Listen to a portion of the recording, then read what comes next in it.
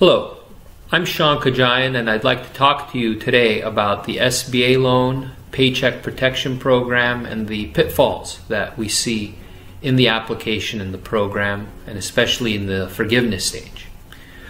Let's start backwards using the application.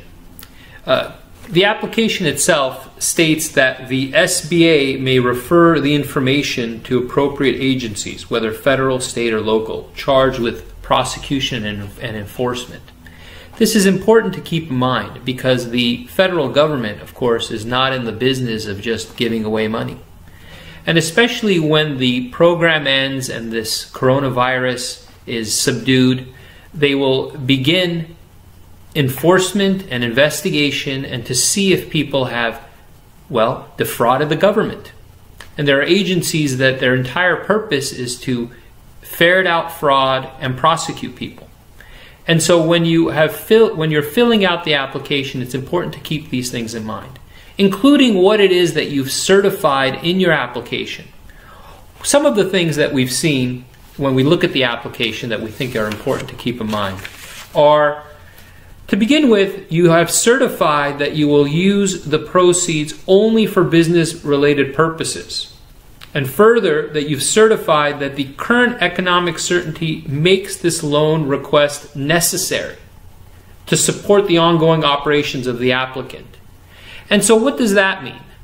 What would a prosecutor or investigator thinks it means that you have certified that the loan proceeds were necessary? What if you have $100,000 in your bank account and your employees are still employed and you've made payroll? Are these funds, were they in fact necessary?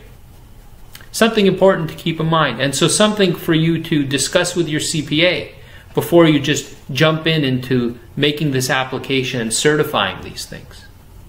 Another item that we thought was interesting and to keep in mind is that the funds will be used to retain workers, maintain payroll, make mortgage payments, make lease payments, make utility payments.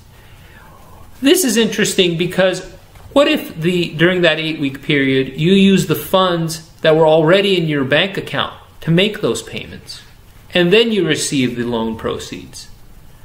Have you in fact used these loan proceeds to make those payments, or didn't you use the funds that were already in your account? What would an investigator think that was in charge of recouping the money for the government when they review your bank records? And in fact, the applicant will provide the lender documentation that you've used the money to pay mortgage interest payments, covered rent payments. Bank records are the property of the bank. That's the United States Supreme Court has held that. They are not your records. When you provide records to a third party, you cannot assume that the third party will keep those records confidential. Again, this program and your certification is that you will provide the documentation and you will use these proceeds only in the way that you've certified that you'll use them. We hope you keep all these pitfalls and potential pitfalls in mind, and if you ever have any legal troubles, including with this program or any other accusations against you, please feel free to give us a call. Thank you.